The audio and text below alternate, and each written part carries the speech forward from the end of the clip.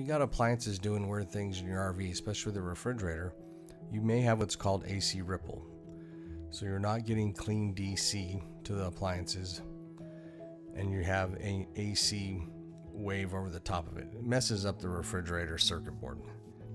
And so the way you test for that is that you set a meter to AC and you measure on the DC lines. And if you're seeing voltage like this is 2.5 volts. That's too much AC ripple on for that appliance. So to test for this though, you need a good meter.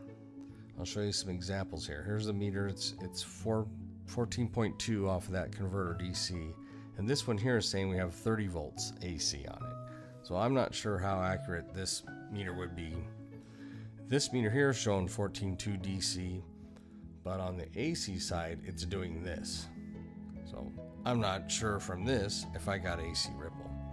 But with a good fluke meter, you're gonna be able to tell. I've had some other good expensive meters that were not able to detect this AC ripple. And you want to be under 1 volt AC ripple. This is 2.5, so I would say this is too high. So if you do see this, then you're going to need to change the converter.